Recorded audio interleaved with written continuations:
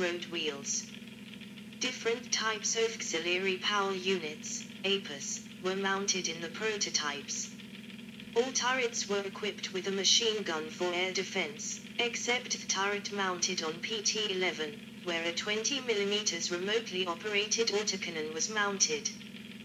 With the exception of hulls PT-07, PT-09, PT-15, and PT-17, all prototypes used the MB-873 engine. The road wheels were taken from the MBT-70 and the return rollers from the Leopard 1.16. The prototypes were designed with a projected weight of MLC-50, which equals approximately 47.5 tons, 46.7 long tons, 52.4 short tons. The welded turret utilized spaced armor formed by two steel plates. 18. The prototypes were equipped with an EMS-12 optical rangefinder and fire control system, which later was adopted on the Leopard 1A4. In mid-1973 a new turret was designed by women saving 1.5 tons, 1.7 short tons, weight. 19. It was nicknamed the Spitsmores term, shrew turret, due to the highly sloped front. This design was only possible with the new EMS-13 optical rangefinder, which required a base length of only 350 mm, 14 in. Instead of the previous 1720 mm, 68 in. 18.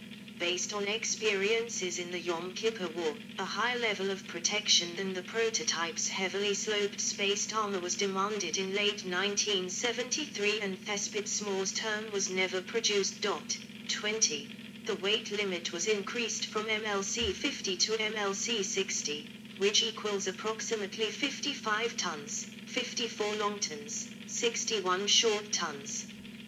The T-14 turret was modified to test a new armor configuration, taking on a blockier-looking appearance as a result of using vertical modules of spaced multilayer armor. It was also used to test the new EMS-13 optical rangefinder.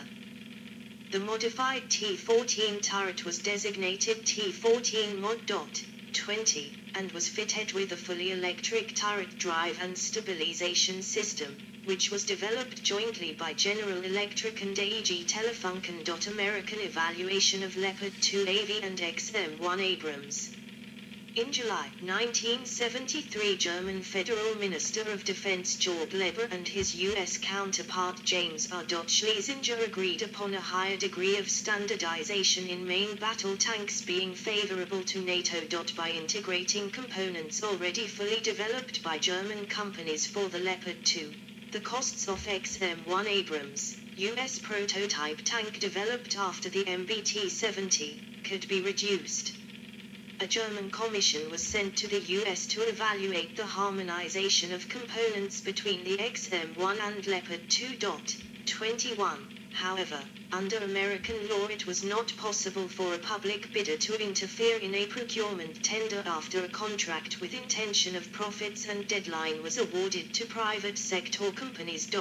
21. As a result, the modification of the Leopard 2 prototypes in order to meet the U.S. Army requirements was investigated.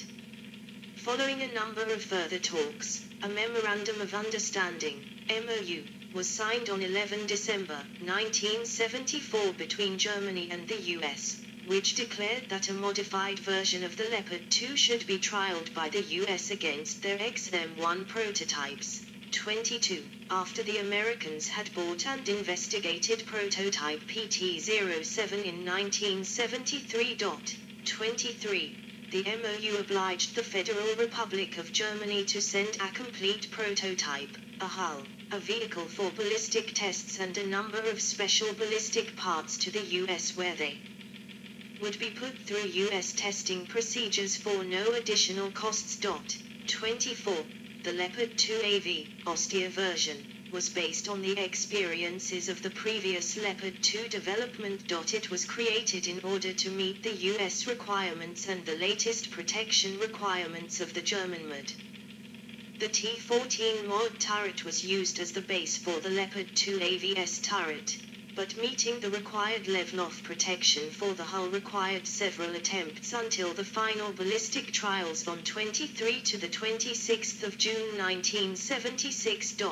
25. Following the US preference of laser rangefinders, the turret of prototype PT-19 was fitted with a laser rangefinder developed together with the American company Hughes. 26. In comparison with the earlier Leopard 2 prototypes, the fire control system was simplified by replacing the EMES-12 optical rangefinder and removing the crosswind sensor, the air pressure and temperature sensors, the powder temperature sensor, the PRR-12 commander sight with IR searchlight, the short-range grenade launcher for use against infantry, the retractable searchlight, the spotlight, the retractable passive night vision sight, the APU and the mechanical loading assistant. 24. Due to the design and production of the Leopard 2 AV taking more time than expected, the shipment to the US and the US evaluation was delayed. It was not possible to test the Leopard 2 AV before 1 September 1976. 25. Despite the German wish that the Leopard 2 AV and the XM-1 prototypes would be evaluated at the same time, the US Army decided not to wait for the Leopard 2 AV and tested the XM-1 prototypes from Chrysler and General Motors beforehand. 21. 27. 2 new prototype hulls and 3 turrets were shipped to the US. PT-20 mounting a 105mm rifled L7 gun and a Hughes fire control system. PT-19 with the same fire control system but able to swap out the gun for 120mm Rheinmetall smoothbore gun, and the PT-21 fitted with the Krupp Atlas electronic EMS-13 fire control system and the 120mm Rheinmetall gun. 23. The Leopard 2 AV fully met the use requirements. 28. A study made by the American FMC Corporation showed that it was possible to produce a Leopard 2 AV under license in America without exceeding the cost limits set by the US Army. 28. Before the trials were finished, it was decided that instead of the US Army possibly adopting the Leopard 2 AV, the focus was shifted to the possibilities of common components between the two tanks. FMC, after having acquired the licenses for the production of the Leopard 2 AV, decided not to submit a technical proposal, as they saw little to no chance for the US Army adopting a vehicle not developed in the US. 27. The US Army evaluation showed that on the XM-1 a larger portion of the tank's surface was covered by special armor than on the Leopard 2 AV. 27. Differences in armor protection were attributed to the different perceptions of the expected threats and the haste in which the Leopard 2 AV was designed to accommodate special armor. 27. On mobility trials the Leopard 2 AV performed equal to better than the XM-1 prototypes. The AGT 1500 turbine engine proved to consume about 50% more fuel. 29. And the dial tracks had a higher endurance, while the tracks used on the XM-1 prototypes failed to meet the Army's requirements. 28. The heat signature of the MTU diesel engine was much lower. 29. The fire control system and the sights of the Leopard 2 were considered to be better and the 120mm gun proved to be superior. 27. The projected production costs for one XM-1 tank were $728,000 in 1976, and the costs for one Leopard 2 AV were $56,000 higher. 27. After the American evaluation of the Leopard 2 AV and the US Army's decision to opt for the XM-1 Abrams, both American and German sources blamed the other side. According to American literature, It was discovered that the Leopard 2 AV prototype used for mobility trials was underweight. NB1. In Germany, the test conditions were criticized for being unrealistic and favoring the XM1. Instead of using actual performance data, the calculated hypothetical acceleration was used. 29. The XM1 was found to have a slightly higher rate of fire despite having internal layouts similar to the Leopard 2 AV because the XM1 prototypes were manned by professional crews, while the Leopard 2 AV had to be manned by conscripts in order to prove that the Leopard 2 AV was not too complicated. 29. Firing on the move was demonstrated on flat tracks, which nullified the better stabilization systems of the Leopard 2 AV. 29. Series production. Leopard 2 tanks during a maneuver in 1986. The decision to put the Leopard 2 tank in production for the German Army was made after a study was undertaken, which showed that adopting the Leopard 2 model would result in a greater combat potential of the German Army than producing more Leopard 1A4 tanks or developing an improved version of the Leopard 1A4 with 105/120mm smoothbore gun, improved armor protection, a new fire control system and a 1,200 horsepower, 890 kilowatts, or 1,500 horsepower, 1,100 kilowatts. Engine. 30. Various changes were applied to the Leopard 2 design before the series production started in 1979. 31. 32. The engine, transmission, and suspension were slightly modified and improved. The ballistic protection of the turret and hull was improved and weak spots were eliminated. 33. The turret bustle containing the ready ammunition racks and the hydraulic system was separated from the crew compartment and fitted with blowout panels. The development of several new components was introduced to the Leopard 2 during the Leopard 2 AV development and after the US testing was completed. For the series version, the Hughes-designed laser rangefinder made with US common modules was chosen over the passive EMS-13 rangefinder. The EMS-13 system was considered to be the superior solution, but the Hughes system was cheaper and fully developed. 33. The German company Krupp Atlas Electronic acquired the license of the Hughes design and modified it to meet the needs of the German Army. 33. The modified rangefinder received the designation EMS-15. The installation of the US AGT 1500 turbine engine in the Leopard 2 was tested by Mark A. 28. The AGT 1500 was from the United States and required deep modifications to the Leopard 2's chassis. However, driving tests at the WTD-41 revealed a number of drawbacks such as high fuel consumption and the poor performance of the transmission, including the brakes. 28. This project was thus terminated. In January 1977, Germany ordered a small pre-series of 3 hulls and 2 turrets which were delivered in 1978. These vehicles had increased armor protection on the front of the hull. One of the hulls was fitted with the earlier T-21 turret and was used by the German Army School in Munster for troop trials until 1979. 34. In September 1977, 1,800 Leopard 2 tanks were ordered, to be produced in 5 batches. The main contractor was Krauss Mafia, but Maschinenbau KIEL, Marke, was awarded a contract for producing 45% of the tanks. The first batch consisted of 380 tanks. The delivery of 6 tanks was scheduled for 1979,1144-1980, 180 for 1981, and 300 tanks each following year. 35. The first series production tank was delivered on the 25th of October, 1979. By 1982, all of the first batch of 380 Leopard 2 tanks had been completed. 209 were built by Krauss Mafia, chassis No 10001 to 10210, and 171 by Marquet, chassis No 20001 to 20172.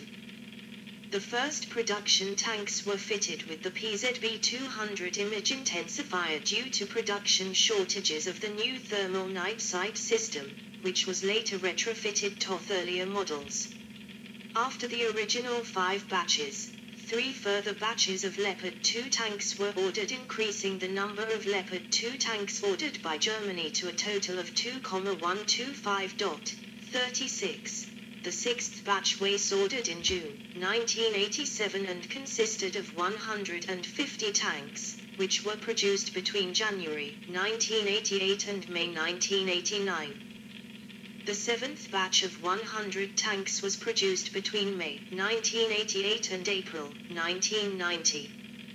The last batch 4th German Army totaling 75 tanks was produced from January 1991 to March 1992.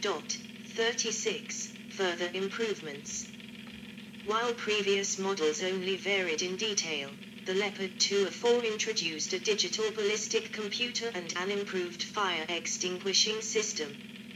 Starting with the 6th batch, tanks were fitted with an improved armor array and new side skirts. In 1984, the German Military Procurement Agency stated a number of requirements for a future Leopard 2 upgrade. In 1989, the Kampfwertsteigerung, Combat Potential Improvement, program was initiated in Germany with the delivery of first prototypes. The official military requirements were published in March 1990. 37.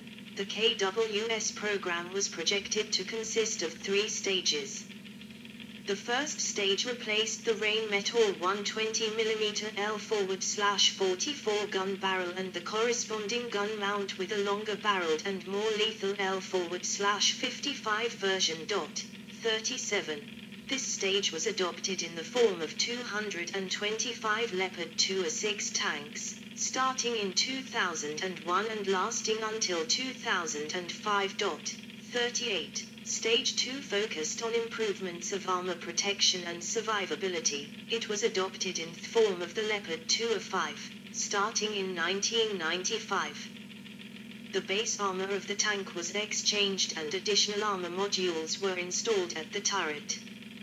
The first batch of 225 Leopard 2 tanks was upgraded to Leopard 2A5 configuration between 1995 and 1998. A second batch of 125 followed from 1999 to 2002.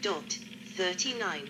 The third stage was the planned replacement of the Leopard 2 turret by a new turret fitted with a 140mm NPZK tank gun, an autoloader, and the IFIS battlefield management system. 37. The ballistic protection at the hull was to be improved. 37. Originally a total requirement for 650 Leopard 2 tanks with KWS-3 was projected. 38. It was never finalized, but the 140mm NPZK tank gun was tested on an older prototype. In a German Army Leopard 2A6 assigned to the 104th Panzer Battalion conducting high-speed maneuvers. 1995 it was decided to cancel due to changes in the political environment. The funds were redirected to the Neue Panzerplattformen, new armored platforms, project of the German Army. The Leopard 2A6M was developed with a kit providing enhanced seat protection against mines that can detonate below the hull, like mines with bending wire triggers, and explosively formed penetrator mines. 38. The weight of the Leopard 2A6M is 62.5 tons. 40. The latest version of the tank is the Leopard 2A7, which entered service in an initial batch of 20 tanks in 2014. 41. Already before the first Leopard 2A7 tank was handed over to the German Army, plans for upgrades were made. 42. At this time an extensive increase in combat value, while retaining the original mobility of the Leopard 2, was planned. 42. The optics of the tank will also be improved. 42. In April 2015, Weldom Suntech claimed that tungsten, wolfram, rounds used in Leopard 2 cannot penetrate a Russian T-90 or the modernized version of the T-80. They also stated that the German military will develop a new improved round, but it will be exclusively developed for the